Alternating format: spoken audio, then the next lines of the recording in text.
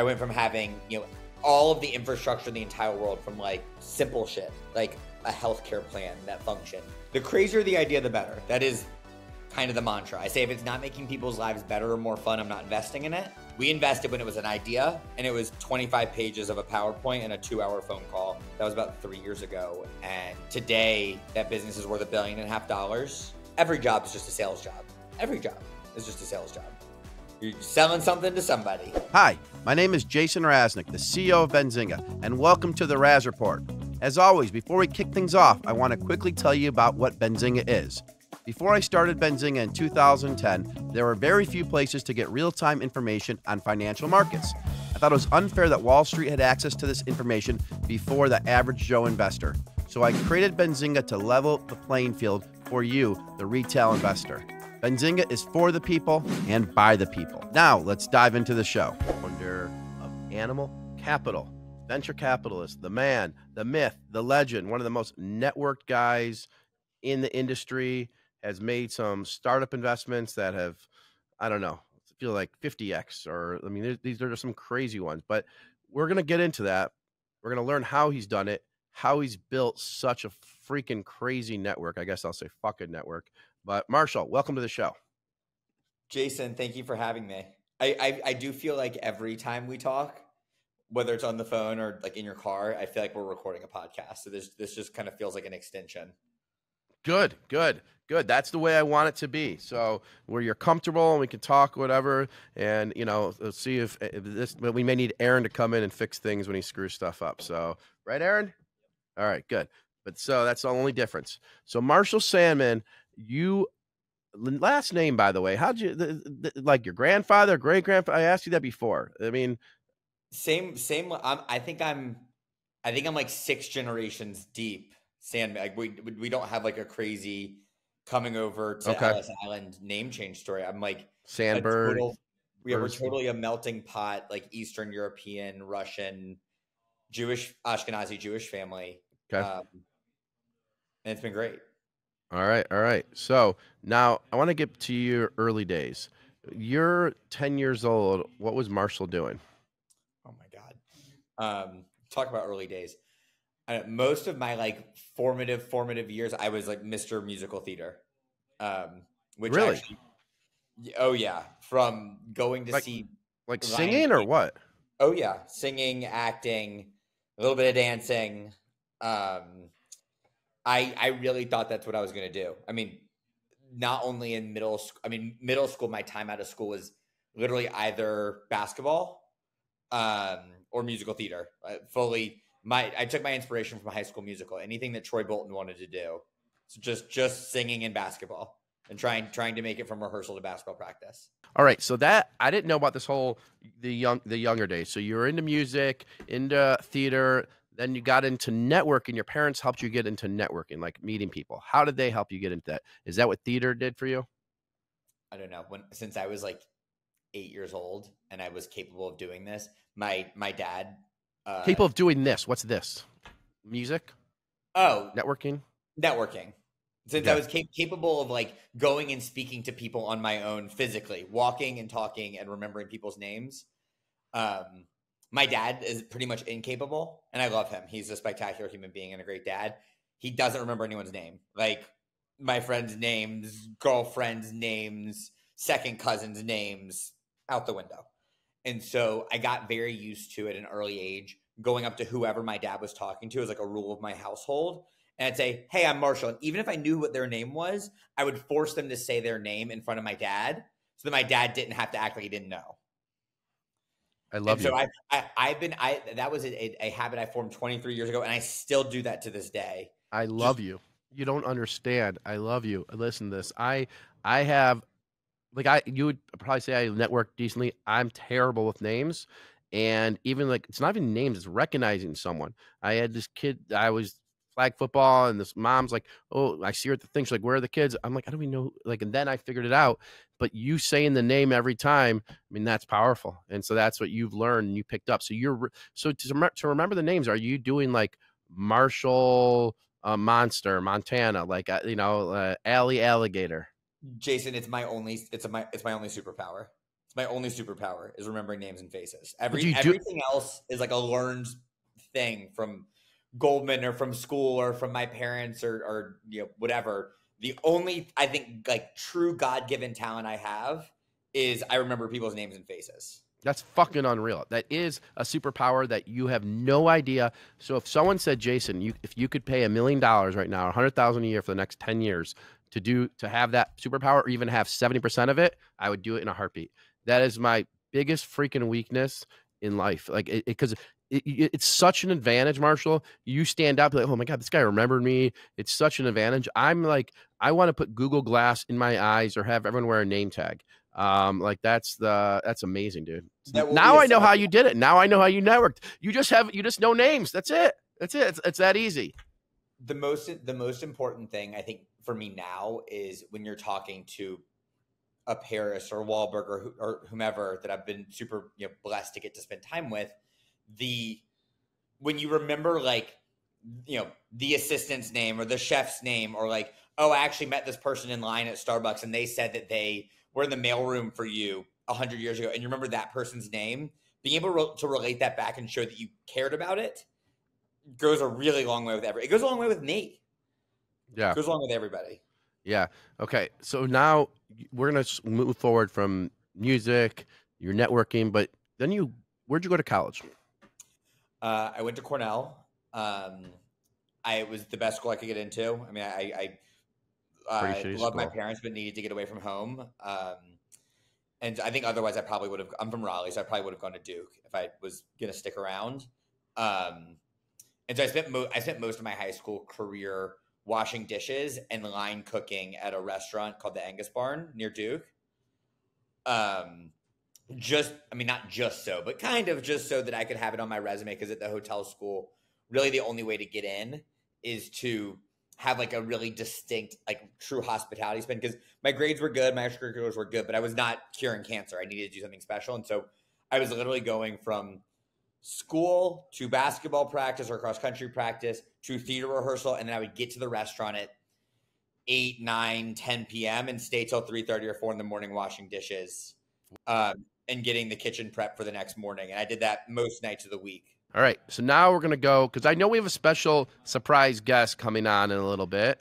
So we'll get to that. But then you're in Cornell, you go to Goldman Sachs? Yep, right out of school. Nice. What'd you go in as? What role? Like, what were you doing there? I was structuring equity derivatives. Shut up. What the fuck is that? Okay, I get it, but equity derivatives. That word derivatives, like most people can't spell it. I think DERIVATIVES. See, I got it. But I know, but it's a lot of letters. It's over my limit. What that means is we had hedge fund clients that wanted to get exposure, not just to individual stocks, which is buying equities or just buying stock. They wanted exposure to like a whole market, or they wanted like, let's say that you think that in China that they're going to start making like 800% more microchips, but you don't know which company is going to make more microchips, and you don't really know how that's going to trickle down to the tech companies or how that's going to trickle down to the consumers. So you just want exposure to China tech and semiconductors. That's the type of opportunities that we were offering to our hedge fund clients. So like the word derivative just means like you're not getting exposed to the direct thing. You're getting exposed to something that mirrors sort of the performance of it. And so usually the volatility of that, the ups and downs of that are a little less rapid. Got it. And so how many years do you do that for? I did that for about a year. Wow. Okay. And I knew I didn't want to do it. I mean, people there always at Goldman, there's this like, I don't want to call it silly, but there's this mantra that people always tell you early is like, how you want to feel is you want to feel like you want to do your boss's job. I never felt that way.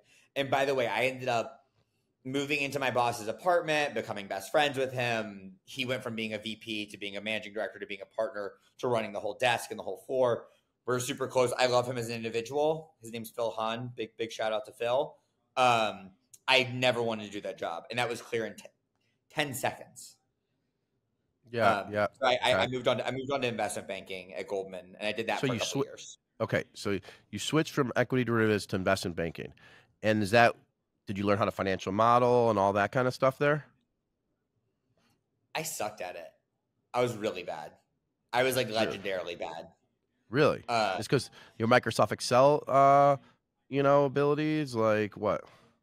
I think I was mostly working with natural resources companies. So I was working with like large chemical and like petroleum companies. And I just didn't care about what they did. And it really took me out of like the work. I learned how to model well enough. I learned how to build like a great PowerPoint, but I lacked focus because I just didn't give a shit. And I also, for better or worse, I actually brought my best friend from equity derivatives. I made her transfer to investment banking with me. She's still there and she's got a big senior job now and she's spectacular. But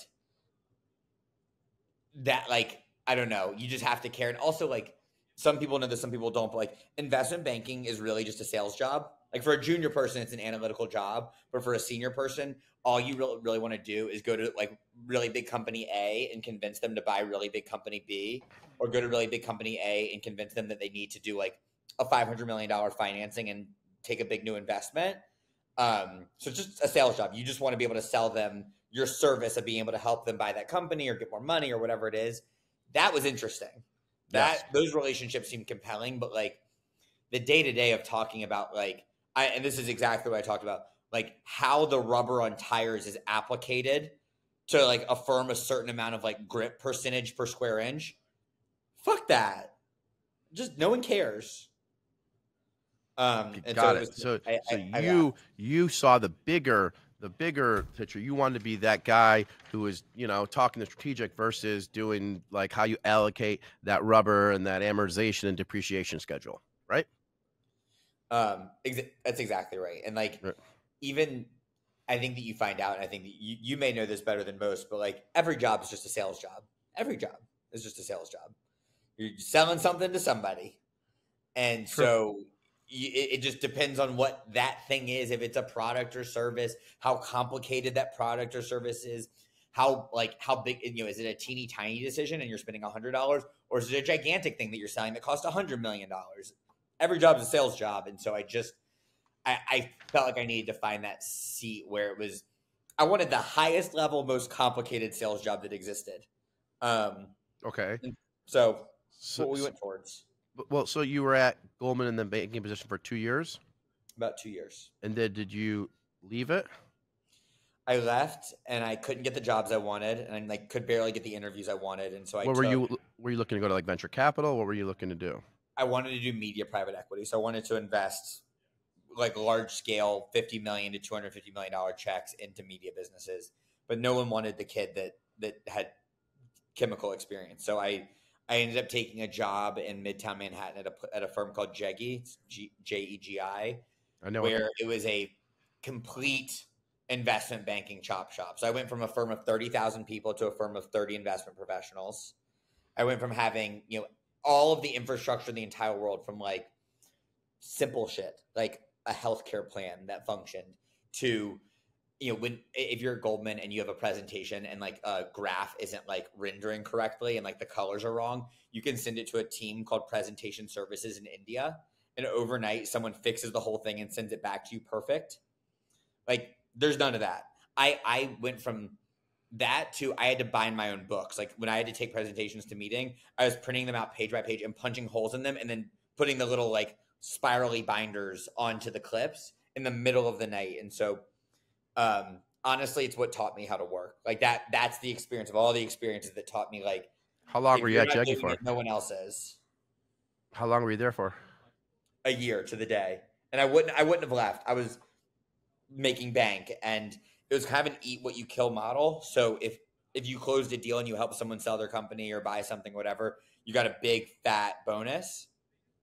And I helped a woman named Nancy Splain, who ran a business called Connecting Point Marketing Group, sell her business. And she ended up being like my reference in how I got my job at Time Warner. And I wouldn't have left. Like if that exact job hadn't come up, and it basically came through her um, at Time Warner to go work in the venture capital space there, I would have stayed. And I don't know if I'd still be there, but I was making great money. I was working my ass off. I was traveling 3-4 days a week, and I'd found like something I was good at in the right way.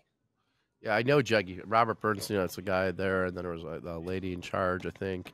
So that was like what, 2016? Yep, for about a year. Okay, and then you went to Time Warner Venture Capital. And so we tried to build a VC firm within Time Warner that would really be returns driven and optimized for making money. I hope this is interesting. We can just skip all this shit if you want. No, to. I want to know. At Time Warner, you were trying to build a venture capital firm inside Time Warner, and I think that's very interesting because, like, did you guys pull that off? Just Yeah, checking. No, please. So we started this process, getting senior buy-in and the right executives on board, and then AT&T bought Time Warner and turned Time Warner into Warner Media. And so while we had this little group and we had money to invest and we had office space, and I had like a sick job title. I was like the director of venture capital and business development for Time Warner. Yes. Like, I was really young for that job, and like people really were like, holy shit, how did Marshall get that job? It was a lot less sexy under the hood. AT&T ended up, I think this is true, firing 17,000 out of the 30,000 employees of Time Warner as they transitioned into Warner Media. And so I very fortunately kept my job, and that was luck more than anything else. I had built this sports betting presentation for this this little group called the Technology Advisory Council, which was John Stankey, the CEO of AT&T, Mary Meeker, who ran Kleiner Perkins, and Mark Cuban. And I built this presentation, and the guy, I'm not going to tell the story the right way, but basically the guy that was supposed to give the presentation also left the firm as a part of the layoffs. So I ended up getting to, I was able to take credit for the presentation when I otherwise would have just made the pages and been in the background. Yep. So it's timing. Extreme timing. And Mary Meeker, who is like probably in the top 10 most legendary venture capitalists of all time, sent an email to John Stankey and said, hey, like, great sports betting presentation. That guy Marshall seems pretty young, but he seems sharp. Like, one line. Mary Meeker said that? What's that? Mary Meeker said that? I've had the chance to thank her. I don't even know if she would remember, but you should have that email printed out and framed on your wall. And over the following weeks, my entire team was let go except for me. And so I ended up with this job as like the head of this little group for over a year, sitting on a floor at the Warner Media building in Hudson Yards completely by myself. But this had nothing to do with the sports bet. The sports betting thing was just, you did a random side project, like a random, hey, yeah. You're a little bit younger. Do you mind doing the shit work? Actually doing the presentation. Yep. Okay. And so you did that. Then you're in the time, like you're in the place, Hudson Yards by yourself. And this is like, how many years are you at Time Warner so far? By the time I was there by myself, I was probably 2.5 years in, almost 3 years in. Okay. So now you're there by yourself. And then what? I knew this wasn't going to last. Yeah. I knew it wasn't going to. I mean, it was like, it wasn't the writing on the wall. This was like Harry Potter and the Chamber of Secrets. Like there was blood dripping down the walls in Hudson Yards. Okay. And so I started to think about like what my plan might look like for leaving. And I talked to all sorts of people, right? Like it wasn't that I was definitely going to go run a venture capital firm. Definitely not. I talked to the NFL. I talked to the XFL. I talked to the WWE about helping run Dana White's family office at the UFC. I talked to everybody, and I kind of landed on this plan that I was going to leave primarily without a job, that like none of these things really fit me and they weren't entrepreneurial enough, because what you find out very quickly is if you're not investing your own money or investing truly on behalf of investors, you're not going to make enough money. Like you're going to be taking all this risk. Your head's going to be on the chopping block every day. If you're going to take all that risk, the return profile better be there. So I quit my job with this concept. It was not called Animal Capital. I did not know any celebrities. I did not know Josh, Griffin, Noah. I didn't know Michael Gruen. I didn't know Ashton Kutcher. I didn't know any of these people.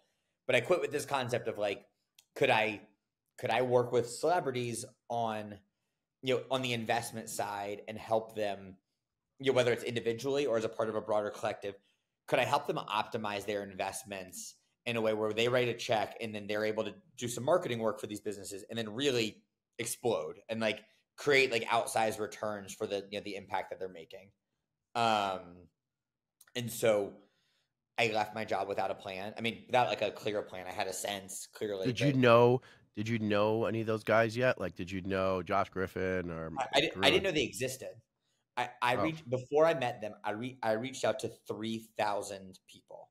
3,000 people, all individual notes. And by the way, so say I left fall of 19, and then COVID hit in March, and I was like, for me, I was lucky, right? Like I got to go home, and my parents had a fridge full of food and a car for me to drive, and I was very fortunate. And other people weren't so lucky, and so I started getting this like hit rate on people responding to my DMs and my emails and my phone calls.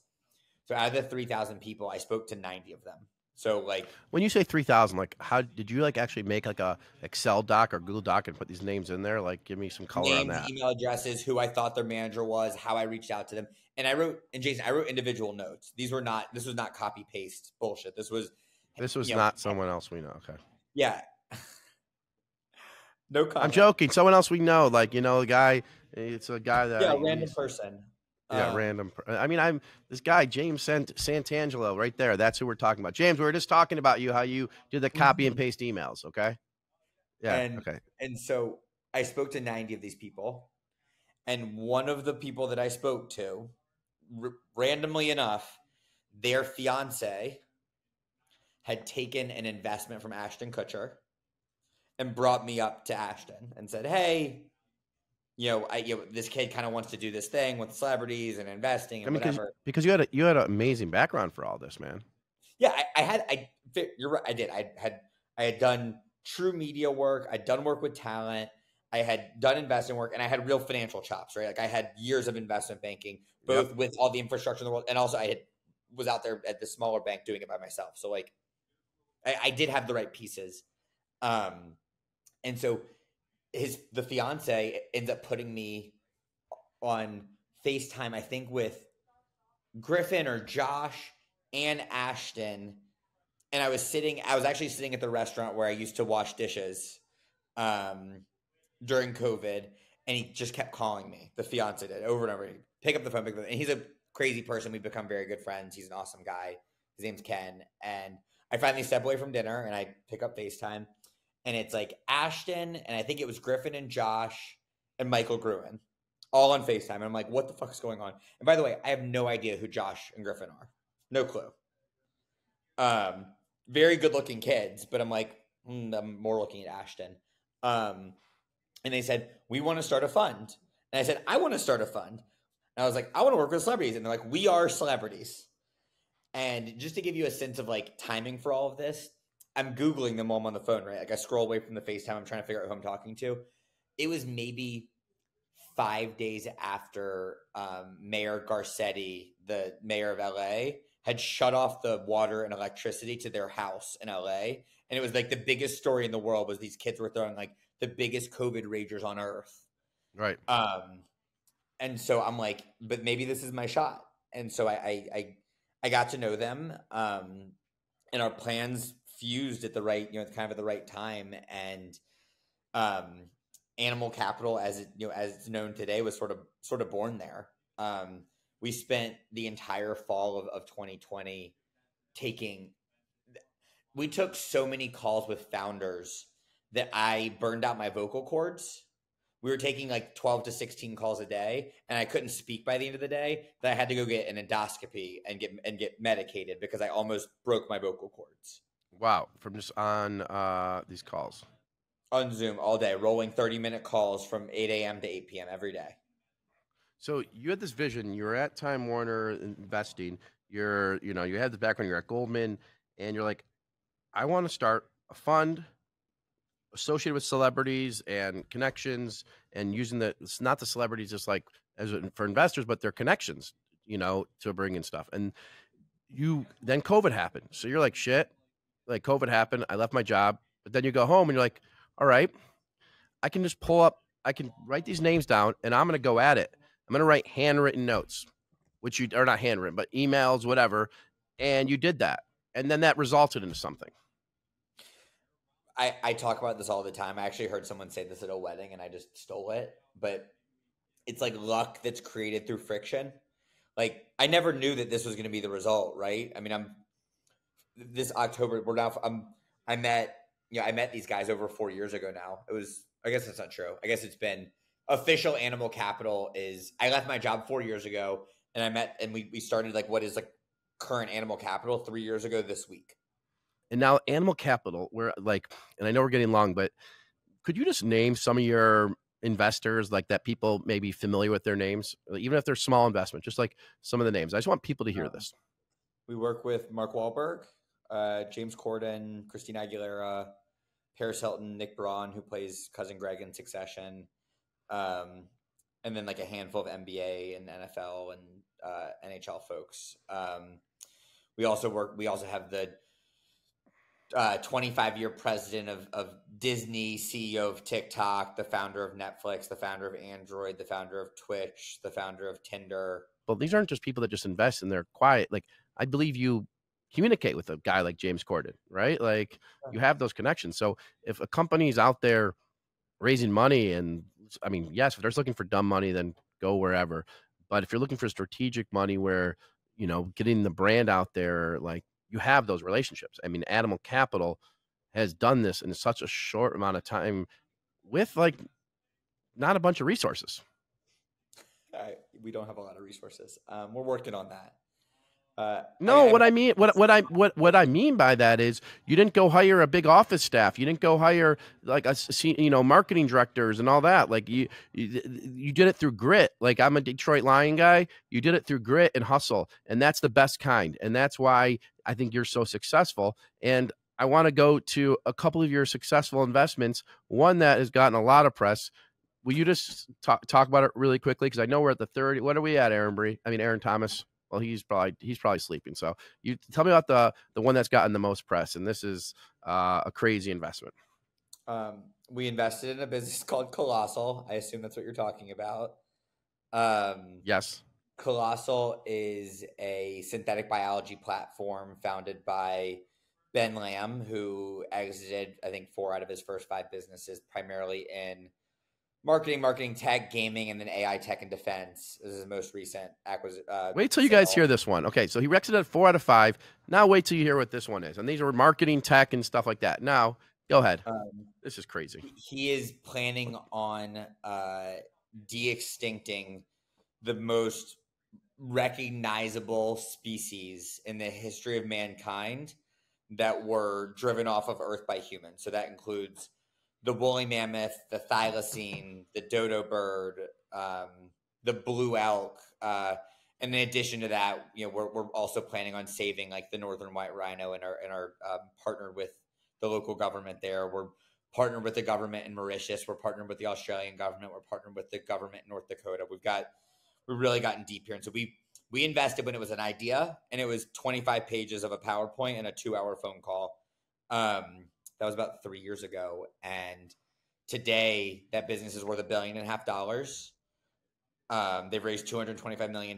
We're pretty substantive stakeholders of that $1.5 billion. And we're on a path, and we are on time for delivering our first animal. So one of the things people always ask me about the business, which I think is interesting, is from the time that you met Ben to now, how many times has he moved the timeline on when he's going to bring back an animal? And the answer is 0, not once. So we're right on track. So Animal Capital, what's on the horizon? If people are listening and they want to get in touch with you, what kind of investments are you looking at? Everything. I'll look at it. The crazier the idea, the better. That is kind of the mantra. I say if it's not making people's lives better or more fun, I'm not investing in it. And we like crazy. I mean, the bets that we take are so early that you have to expect a lot of them are going to go to 0. Not too many, but a handful of them are going to go to 0. But if we can take a completely nuts idea and just put a couple little pieces of infrastructure around that idea and around that CEO and give them an opportunity to succeed, that's all we can do. Let them run. Marshall, in a market where M&A or fundraising was so active 2 years ago, during COVID or whatever, and it's slowed down so much, do you just do you get depressed? Do you get you're helping the companies execute so they hit their numbers and they don't need to raise more? What do you do in when it's when the mode is slower? The Wall Street Journal had an article about private equity. It's at its lowest point right now in terms of exits. What do you do? Yeah, I mean, private equity is in a different place, right? I mean, their entire businesses are around being able to lever their business and take out debt. And when debt is, when the starting price of debt is 8%, it becomes a totally different business. Okay. I am punching myself in the face for not buying a house 3 years ago, though. I think about that every morning. I wake up and I look at home prices and I'm like, I could have afforded that, but today I cannot because of the mortgage rates. Mm-hmm. I would say today, and a lot more than maybe 2 years ago, I spend more time helping the founders, like day to day, what can we actually do on the ground for you? And so we're working with a business that I love called Vessel Health, which is a urine test strip diagnostic business. It's both B2C and B2B2C. And we ran from end to end their first influencer campaign. We got the talent, we structured the deal, we made sure that the posts were going up, we made sure that the boxes were showing up on time and they had the right discount code, and stuff like that's fun. It moves the needle for the business, it moves the needle for me. It's a way for our celebrities to make money, and I don't mind the slower deal pace because it gives us time to focus on what's important, which are when you write these checks, right? You spend 8 to 12 weeks diligencing a deal. Yep. And then you're married to them for a decade, married, and you can't get divorced. There's no divorce papers. This is the business that you're in.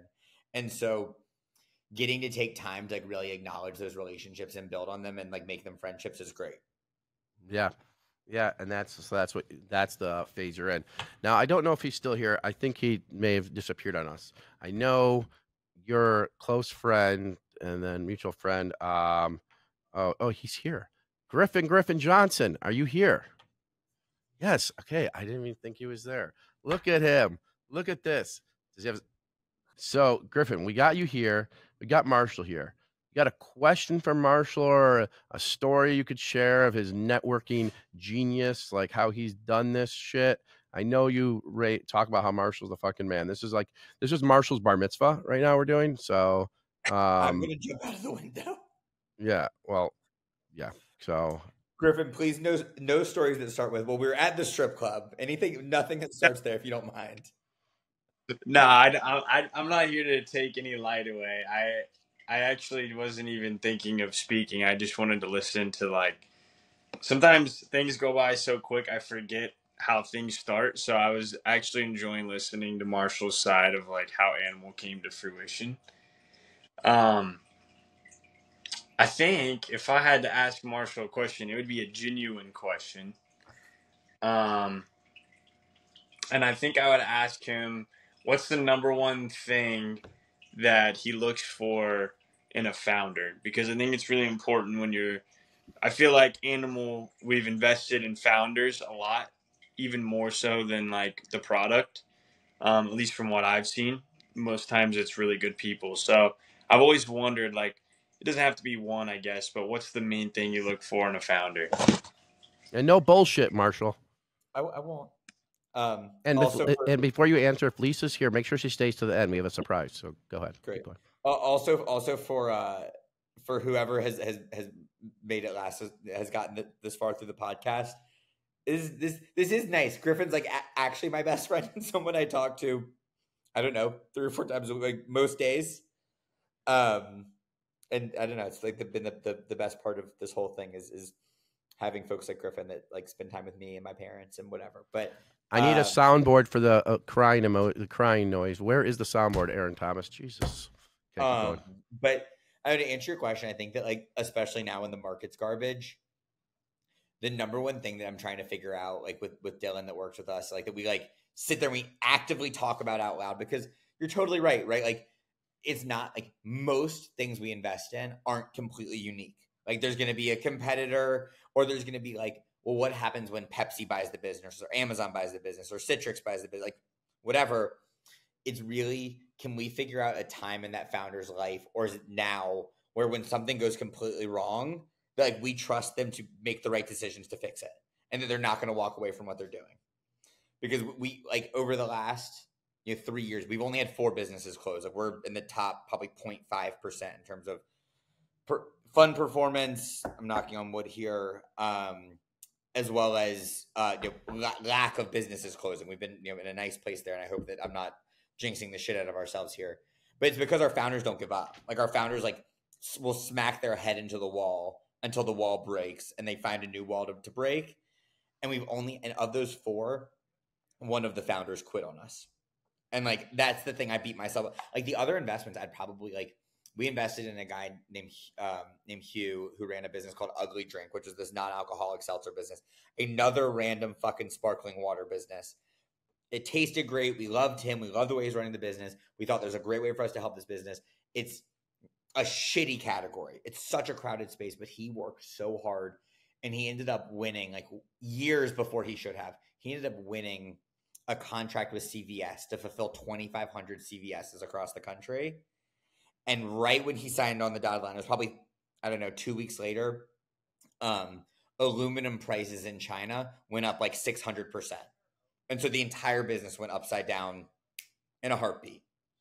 And I don't blame him for that. I think that's what anyone would have done. I think anyone would have taken that bet on themselves that they could fulfill that contract and change their business for forever. And I would not write that check. I would write that check again. What happened there? Is that the one that you stopped the business? That's a zero. That's a zero I would have made the same decision. There's another business, and I don't want to call somebody out on a public forum, but it was a consumer product, and he couldn't cut it. And he had done it before. He had built startups before and sold them. And for whatever reason, he just didn't have the wherewithal to see it through. And he raised a round from people much more impressive than me. He took money from a little bit of money from us, and then a big check from Lair or Hippo, which is like a globally renowned venture capital. And Lair. And he just bailed. He was like, I just can't do this. And it was a zero. And like that's what I think about all the time, because I think, like, how can we solve for that? Because if they're willing to get in the mud with us, and by the way, like, Griffin of all people has seen me do this over the last 3 years, like, things haven't always been shiny at Colossal.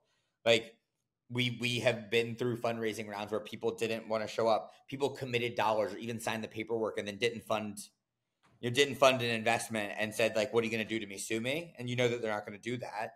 And so you want, when that moment happens, I'm trying to find in that dating process that moment that like, are you going to be able to pick yourself up off the mat? Okay. Now, worst or first job? Worst or your first job? You may have already said it. The busboy. First job's not interesting. My first job was I worked at a snack bar and I was a lifeguard. My worst job was I worked for a guy named Bob Dumas, and I printed. You can tag him. He was the like shock jock radio guy in Raleigh at this radio station called G105, and he had the biggest morning radio show. It was called Bob and the Showgram, and it ran for 20 years. And I interned there, and they would treat the interns like shit and do crazy pranks and whatever. And he, I hope I'm going to try and say this the right politically correct way. He is both racist and homophobic. And he made a handful of comments to me on the air that about my sexuality. And I happen to be heterosexual, but like commenting on how I dressed and how it might appeal to guys and whatever, to the point where like I left in tears and quit. And I thought it was gonna be like the most fun summer of my whole life, and it was a complete fucking disaster. And it fell into that bucket of like never meet your heroes, because like when you're really young, you like find that racy stuff to be like particularly fun and interesting and whatever. And then being in there and like having like being the victim of bullying in that way, and I'm a pretty big anti-bullying advocate, and it's something that I've had to deal with for a really long time. Being the victim of it, like it sort of like shocked me. I think it's one of those formative events that sort of teaches you to be sensitive and empathetic to others' things. And it was definitely the worst job I've ever had. No, that's a very interesting story. Okay. Marshall Sandman, we had you for an hour. We had Lisa up here just in the messages, Griffin Johnson. We've gotten a lot of your life story. There's so much more. Animal Capital, check them out. Check it out. and look at these investments. Google it. I mean, the guy has made it happen. And how's he made it happen? By having grit, tenacity, and not having fear. I mean, going from that career, and what's interesting is Time Warner laid off all these people, lone man standing. There's a reason why, because maybe the man behind the scenes, but he made it happen. And I thought one of the coolest things, Mary Meeker, I know who Mary Meeker is. I know where she is now, but when I was in college, I followed her, like her reports, her internet reports. I printed those things out, studied them, and yeah. Anyways, that is pretty freaking sweet. So thank you for coming on, and appreciate it. Thanks for having me, Jason. All right, we'll have you on a future Raz Report.